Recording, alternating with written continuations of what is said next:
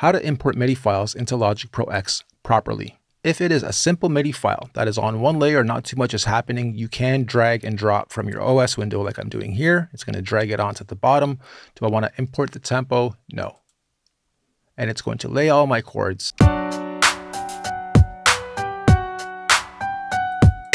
Okay, it's that easy. Now, you can also do this with multi-layered MIDI files. I'm going to drag one in here right now. And you can see when there's a lot of data, multiple tracks, etc., it will still break them up. However, sometimes this will lose data.